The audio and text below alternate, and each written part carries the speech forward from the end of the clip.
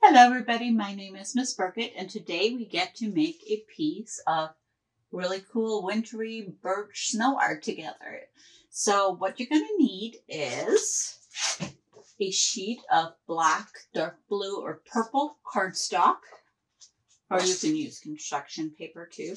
Some paint and white, and then different shades of blue, purple, and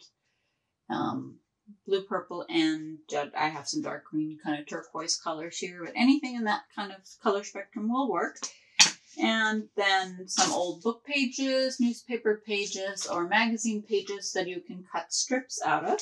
You're going to need some scissors to cut the strips. Now, this is a really good way for a older preschooler to practice their fine motor skills. If you're a younger preschooler, feel free to help them with cutting the strips out. And then some glue, either a bottle of school glue, a glue stick, or a tube of glue. All right, let's get started.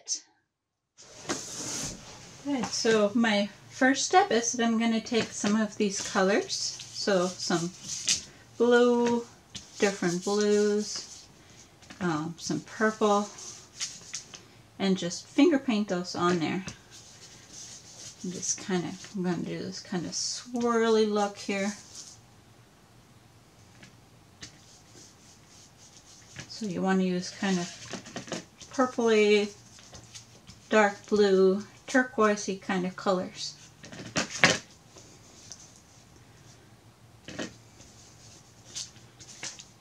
And then once you have your swirls painted, where you have some fun colors in the background. I love finger painting, isn't that fun? I'm going to just let it dry.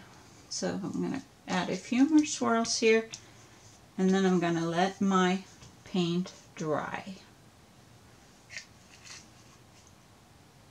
Now while the paint is drying, I'm going to cut some strips from my old book pages or magazine pages.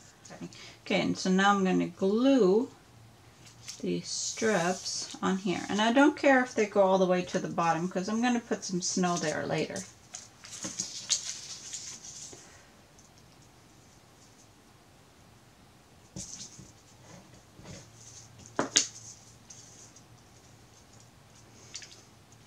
You see I have some skinnier ones and some wider ones. And then I cut some other strips that I'm going to use for branches. So I'm just going to glue those on.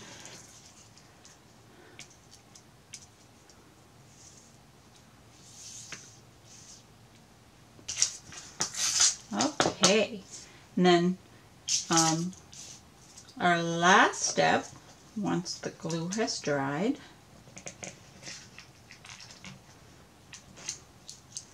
is I'm going to go back with my paint, and this time I'm going to use the white and just dab on some snowflakes all over where my birches are.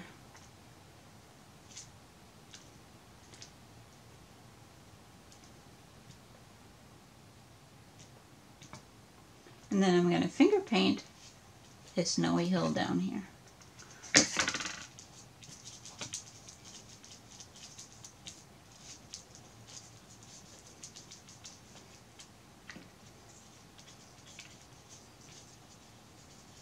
If you want to, you can put a little bit of the purple or the blue down in there too. That looks fun, doesn't it?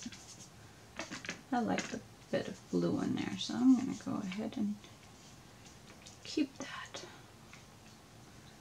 I'm going to add a few more snowflakes. If you want to, again, you can mix in some blue.